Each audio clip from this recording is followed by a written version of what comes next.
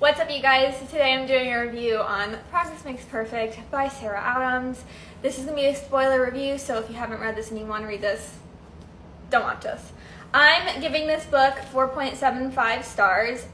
This is one of my favorite books from this year. Like, hands down, I'm obsessed with this book, and I was not expecting that at all. I like Sarah Adams' books. It's literally why I picked this book up. I was really excited for the release of this book. But her books are very cutesy. You're not expecting like these big, romantic, spicy anything. Like, they're very cute rom-coms.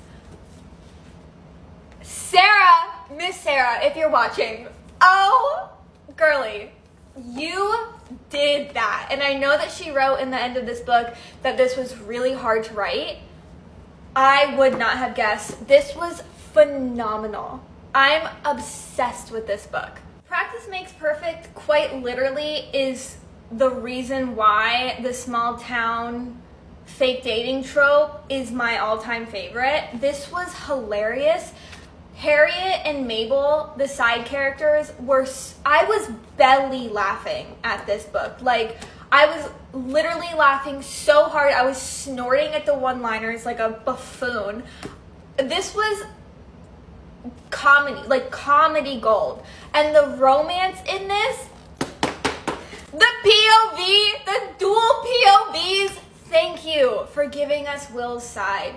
Because he liked her the entire time, and there's almost nothing better than when the girl's like, oh, he doesn't like me, and the whole time he's like, if I see another man touch her, I'm gonna kill him. This book was the perfect amount of side character involvement.